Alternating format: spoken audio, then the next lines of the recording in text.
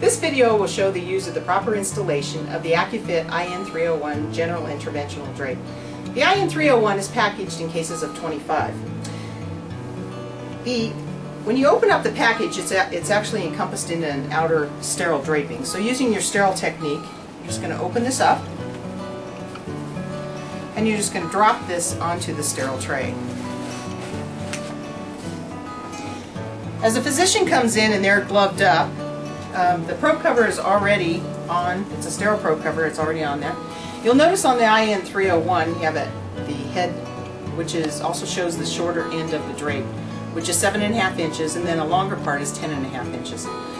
This one has an opening of 4 inches by 6 inches and can be used for any general interventional procedure.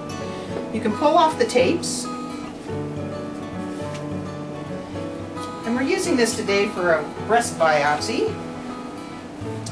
And you can actually, once they clean the area, you can just place this onto the breast, and when you open, you're just going to fold it out, not touching the inner areas.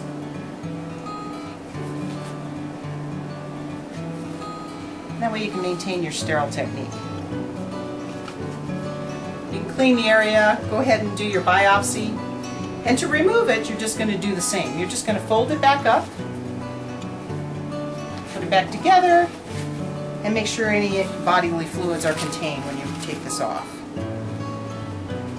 This concludes the training for the IN301 General Interventional Drape.